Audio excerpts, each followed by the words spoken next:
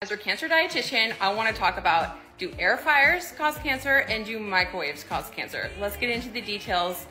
Neither of them do, by the way. They're both safe. So first, with air fryers, how they work is they create like this fine mist of like oil droplets that circulate and cook the food. The reason for this is it's more convenient and it's using less oil when you cook these foods. It's basically a healthy alternative than frying your food.